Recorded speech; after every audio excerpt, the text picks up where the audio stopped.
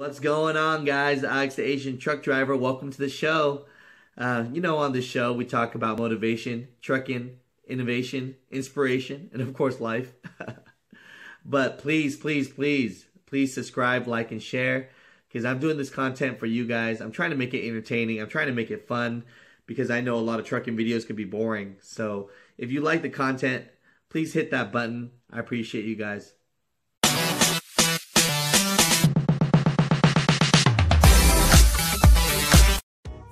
Hey, what's going on, guys? It's Alex, the Asian truck driver. So for today's video, let's talk about weight stations, okay? Because with my experience, I've noticed that there's always a lot of confusion with this. And because of that, I want to tell you the truth about certain things. The one topic I want to talk about today specifically is I want to talk about what happens when you pass a weight station. What can you do? What are the myths about that? And how can you prevent this from happening again?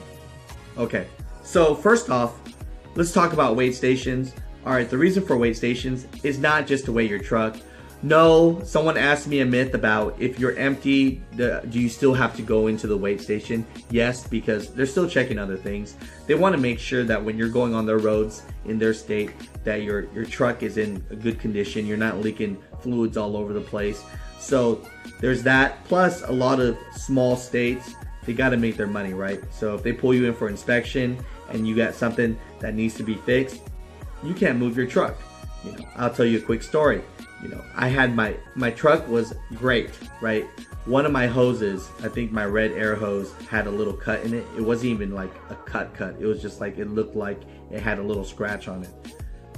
They made me drop my trailer, drive an hour to go get a hose, or call a mechanic to come bring a hose to put one on.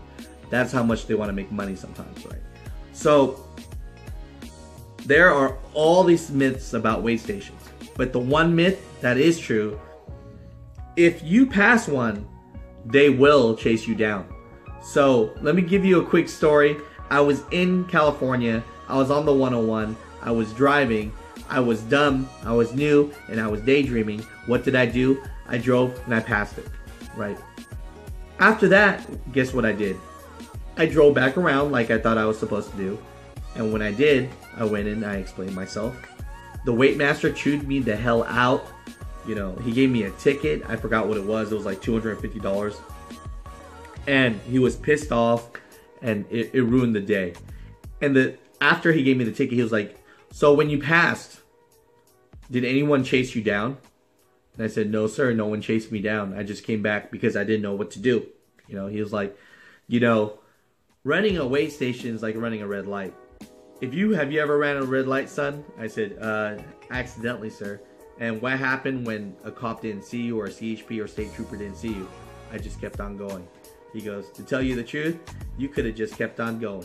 So one thing that is true, and I'm telling you this from my experience, right? Others could chime in, is if you pass a weight station and you feel screwed, pull over. After 10 minutes, you're gonna know if you are in trouble or not. Because you'll have like 2 or 3 CHP or state troopers freaking going down, and they're gonna chase and hunt you down. So if you're waiting like 10-15 minutes with your 4-ways on and no one has chased you down, just count your blessings and keep on going. So prevention, how to prevent this. All right, if it says closed, if it says pass by, then just pass by because it's closed and there's a big ass sign that tells you so, right? If it says closed and as you're passing and you're not past yet, and then it lights on open and you don't go in, believe me when I say they will still chase you down, okay? So the rule of thumb is, unless you see it say closed or passed down, right, or a pass or cross or whatever, the X sign, all right, those are 100% indications that the weigh station is closed. But if it does not say that and you feel in your mind, wait up, I don't know if it's closed or open, go in, okay? So that is the tip of the day. When you're not sure if the weigh station is open or closed, just go in. Because I can't tell you how many times I'm cruising, I'm on a random ass highway, and then it says wait station, and then I go, and then I veer right and I go in, and it's nothing there. It's literally like a rest area slash stop, and you know, I'm confused. I don't know what's going on. I'm a little embarrassed, and I drive past it, right?